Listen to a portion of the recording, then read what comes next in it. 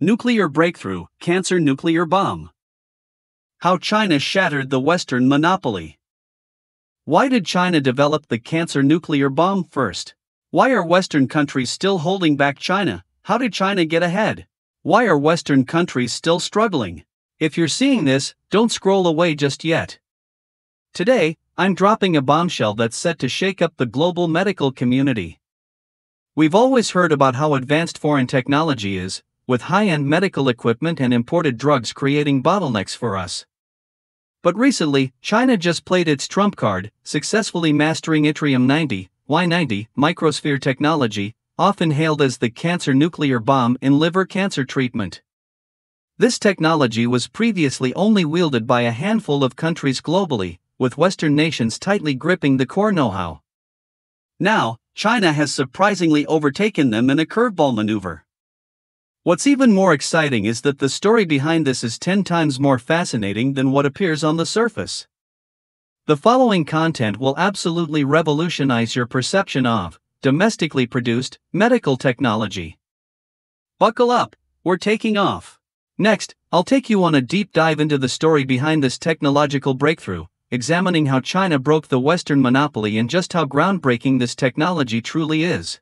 1. The cancer nuclear bomb emerges. Why did China take the lead? On the battlefield of cancer treatment, liver cancer has always been a Damocles sword hanging over the medical community. According to the World Health Organization, over 900,000 new liver cancer cases are reported globally each year, with China accounting for more than 50% of these patients. For those with advanced liver cancer, the 5-year survival rate is less than 12%. Traditional treatments are like shooting in the dark, surgical resection can be futile due to cancer cell metastasis, and chemotherapy drugs, while killing tumor cells, also cause severe side effects like bone marrow suppression and gastrointestinal ulcers, akin to killing 1,000 enemies at the cost of 800 of your own. The advent of Y90 microsphere technology has completely rewritten the rules of liver cancer treatment. These radioactive microspheres, with a diameter of only 20 to 60 micrometers, are like nano-submarines carrying a nuclear arsenal. Delivered via catheterization into the hepatic artery, they travel through the body's complex vascular network directly to the tumor's lair. Each microsphere releases beta radiation with a tissue penetration range of only 2.5 centimeters but can deliver a staggering radiation dose of up to 150 grays within 14 days, essentially detonating a miniature nuclear bomb inside the cancer cells, precisely destroying tumor tissue. What's even more astonishing is that this precision demolition method can limit damage to surrounding healthy liver tissue to within 5%, greatly enhancing treatment safety. However, this cutting-edge technology, hailed as the bane of liver cancer, was long protected by technological barriers erected by Western pharmaceutical companies. American glass microspheres, SIR spheres, and Australian resin microspheres, Therasphere, dominated 95% of the global market, with a single product costing as much as 280,000 renminbi. Patients not only faced exorbitant costs but also a 3 to 6 month import approval period. More critically, the particle size specifications of imported products could not fully accommodate Chinese patients, leaving some patients with thinner tumor-supplying blood vessels unable to benefit. The treatment gap caused by technological monopoly became a shadow hanging over countless Chinese liver cancer patients. But at Qinshan Nuclear Power Plant, Chinese engineers pulled off a huge feat. They plunged into the heavy water reactor plant, known as the Whampoa Military Academy of the nuclear industry, spending 3 years in its dark, confined spaces, accompanied by precision instruments, tirelessly overcoming 3 hell-level challenges. The first challenge was pushing the manufacturing precision of glass microspheres to the extreme. Engineers sculpted these microspheres, less than 1/3 the diameter of a human hair, like nanoscale artworks, ensuring uniform texture and reliable strength, while also enabling them to navigate precisely through the complex human vascular system, bypassing healthy tissue to reach the tumor's core. The second challenge was achieving the transmutation of yttrium-89 to yttrium-90 through neutron bombardment. The research team repeatedly adjusted reactor parameters, delicately fine-tuning the nuclear reaction on a tightrope, finally overcoming the technical bottleneck of radioactive isotope conversion rate, making each microsphere a nuclear warhead for precisely attacking cancer cells.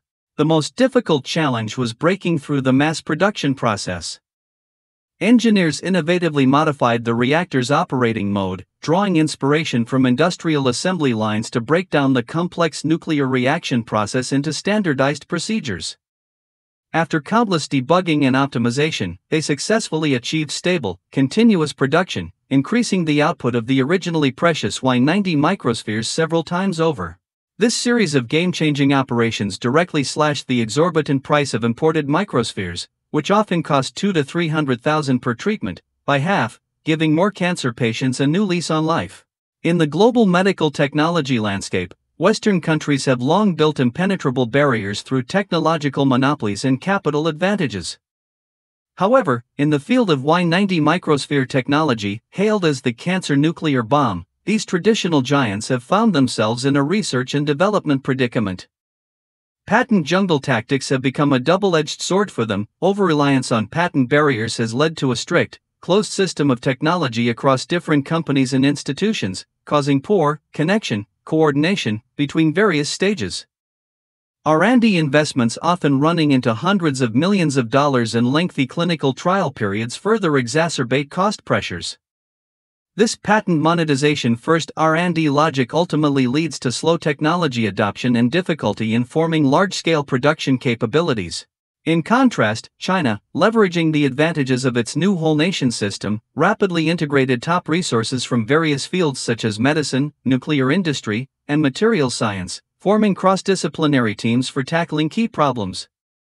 Engineers, with the persistence of 10 years to sharpen a sword, broke through core technical bottlenecks in precise preparation and targeted delivery of radioactive microspheres. Research institutions and enterprises, through deep integration of industry, academia, and research, rapidly transformed laboratory results into industrialized capabilities. From the approval of the first domestic Y90 microsphere in 2019 to the breakthrough in clinical application in 2023, China took only 4 years to complete what Western countries failed to achieve in a decade.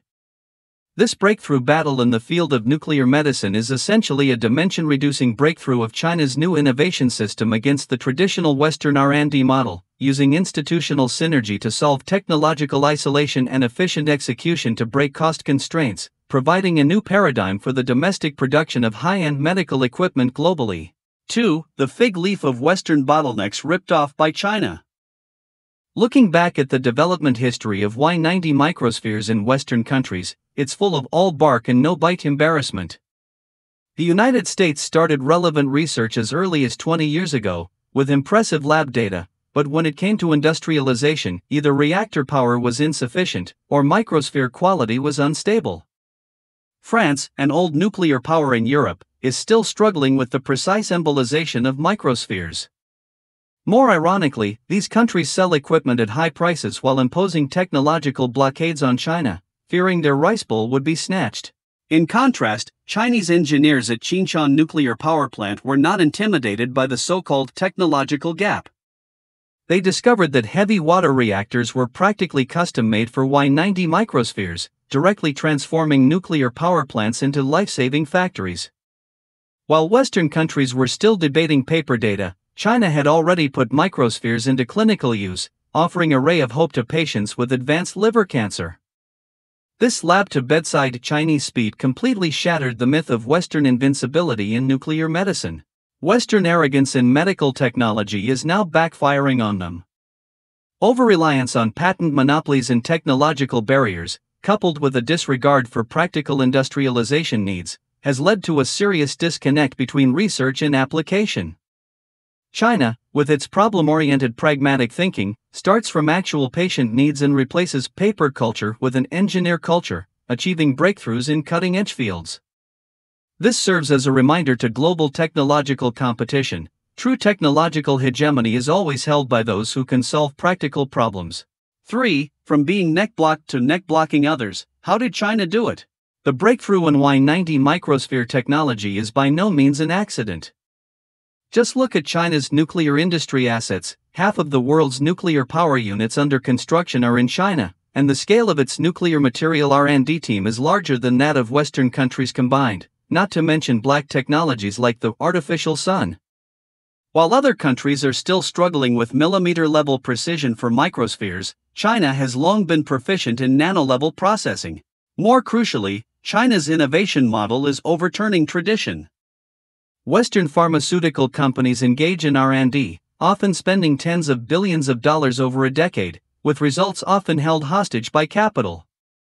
China, on the other hand, adopts an integrated industry-academia research medical model, pushing for technological breakthroughs by reverse engineering from doctors' clinical needs, and then leveraging the whole nation system to solve mass production challenges. This make what the people need approach has led to increasingly frequent breakthroughs in China's medical technology, from CT machines to artificial hearts, witnessing one comeback battle after another.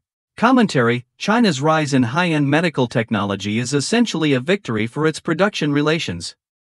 While Western countries are constrained by capital logic and trapped in a profit-driven R&D vicious circle, China uses institutional advantages to break the boundaries of technological innovation.